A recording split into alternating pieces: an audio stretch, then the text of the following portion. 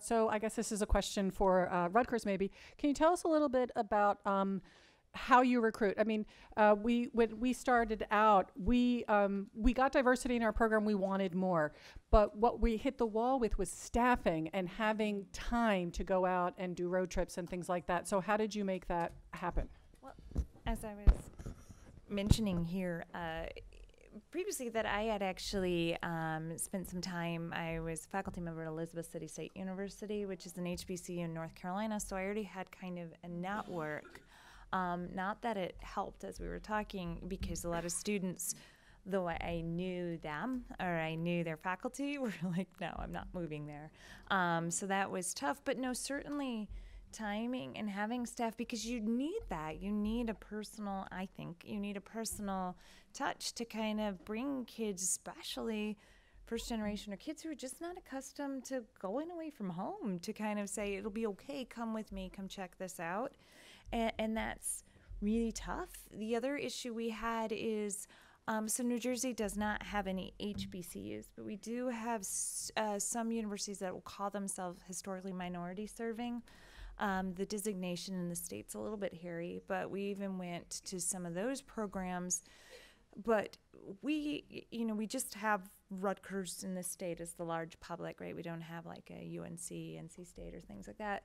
And then there's a lot of smaller schools, and the culture of how we teach, how we interact with students is very different as well. And so they've heard rumors like, you're going to go to Rutgers, you're going to fail out, things like that.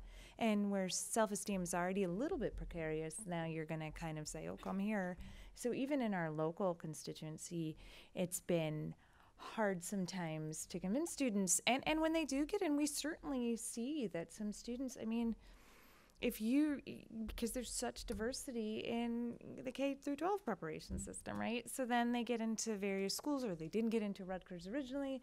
Now they're in a program that just does a lot of things differently, and they haven't had the time to make up some of that distance lost. And they're fully bright people who are fully aware of this, saying, I don't know if I want to come to Rutgers, I'm afraid I'm going to fail out, or things like that. And so there's been a lot of me talking with students, trying to say, look, okay, you're right, you scored lower on the GREs in this area, or you're right, for whatever reason your bio class didn't get that far, or you didn't have this kind of research experience because your school didn't offer that, or things like that, to say, come anyway, stay anyway, and even if to be honest, how many of us have graduate degrees? Does anyone, how often do they ask you for your transcript? That I'm telling them, stay, persist, and graduate, and you will see the world open up. And that it is a real concern. I get it, that we do have students, and some of our programs where they like to recruit from certain schools. The students are all prepared the same in our School of Engineering, and it's like, to bring in students from other places and say, okay, even though they all practically know each other, right? Princeton's down the road. We like to just exchange students back and forth. And now it's like, welcome to this cohort of kids that already, they're adults who already know each other. And so that has been a challenge. And I found sometimes just getting them to talk about it up front, to say, and I've said to them, why did you say no, or what's bothering you, or what's your hesitation? And I do sort of have to chat with them, maybe tell some jokes, have lunch or something, to get them to feel relaxed enough to say, really, it's this, versus, oh, it was a lovely program, and I've had some wonderful students who were like, I think it'll just be a little too cold, a student from an HBCU in Florida. And I was like, really? But you're thinking about going to Chicago, And she's like, well, it's going to also be a little this, she's kind of just going on. And I'm like, oh, but we do more of that here, kind of thing. And then I was like, I suspect you're not telling me something. And she's like, yeah, I don't want to go there. And so it was like, okay. So I had to push a little bit, because people, perfectly lovely people didn't want to say, your program seems scary, or it seems unfriendly, or, when they go and they meet faculty and they all look a certain way, regardless, sometimes even regardless of skin color, there's something scary about faculty who are all part of, and so I think I'm probably in our team the more sympathetic, and so I get sent to all these things. And so it's usually a lot of my time, and it is tough to keep up, and I have to gear up every year for recruitment and be like, oh, I got to be at these places, I got to start talking to people in my network, and I wish that we could do a far better job of it. There you go. Intrigued by your mention of mental modeler as a concept mapping tool, and I was wondering whether you have seen any evidence that using the mapping or the computer as an intermediary decreases tension between communication of people in different disciplines.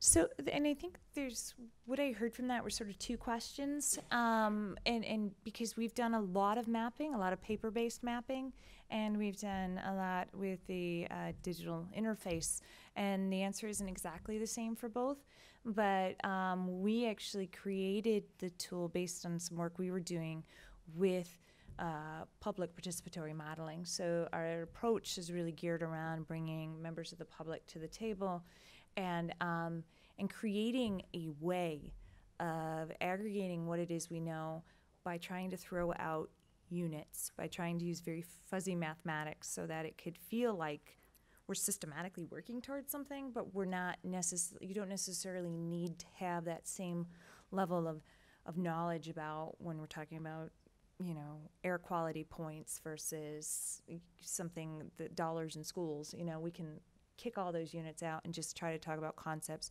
And so the mathematics behind what we do really has a lot to do with when you get more of this, you get more of that. When you get less of this, you get less of that, or the reverse, right? And so we've had a lot of success with that kind of approach and getting communities and getting members to draw out ideas. We also created the digital tool to help us very quickly aggregate them so that we don't need to take all their individual paper-drawn models, bring them back, and then meet them a day later. We can just do that within, you know, a half hour.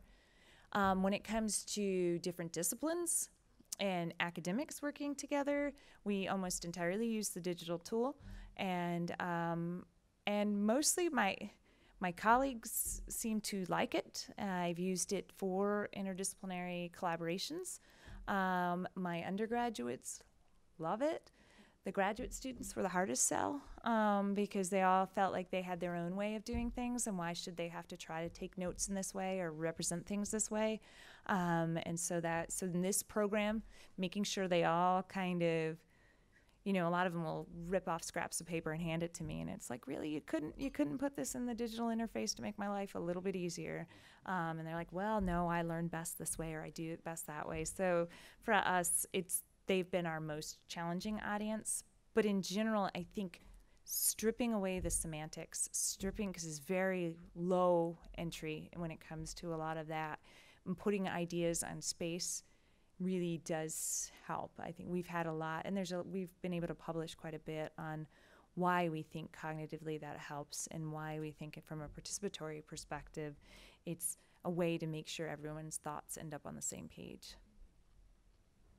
Hi, so this actually touches on something that Rebecca talked about and Laura talked about, and LaKisha talked about, and I want your perspective, LaKisha, on this. So to make none of you feel, I talked all great and lovely, wonderful things. My job is amazing. Iger got me to my job. All of that is completely true. I almost didn't graduate. It was very hard for me dealing with this balance between what my disciplinary silo wanted and expected of me and what the interdisciplinary world and the industry and the path that I was seeing was moving towards. And LaKisha may be reading a little bit between the lines, but I thought I felt kind of the same message from you, that this was hard, it was a struggle. Now that I'm on the other end in this environment where this is appreciated, I find it to be 100% worthwhile. And I'm wondering if you have ideas on how the path may have been easier for you. How might it have been different so that it wouldn't have been such a struggle to get to where you are? That is accurate reading between the lines. It was very much a struggle. I think part of it is that we were in the first cohort, so most people didn't understand on our campus what we even were, right? So they didn't even understand what we were supposed to be. And I think that one of the things that would be useful is, I think when Cez had the conversation about the connections, there weren't other people to talk to about this experience.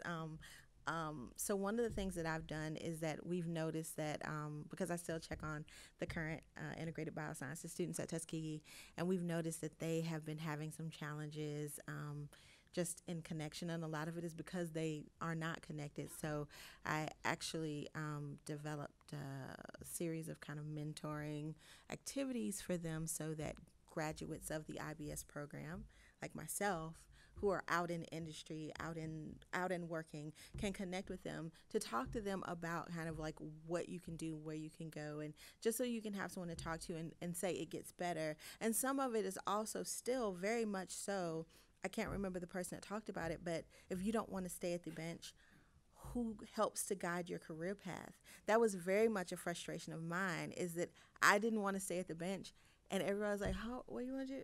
Oh, okay, I don't know what you, okay then. And it was kind of like, well, you're on your own. And I don't think they meant it maliciously, but they literally had no way to guide me. So I felt very confused and frustrated about kind of what to do next. And so I think that is a lot of the frustration that we hope to alleviate with kind of the peer-to-peer mentoring program. Is I can talk to you if you want to do fellowships, if you want to work at a foundation, if you want to work in a government organization. I can help you navigate some of those pieces.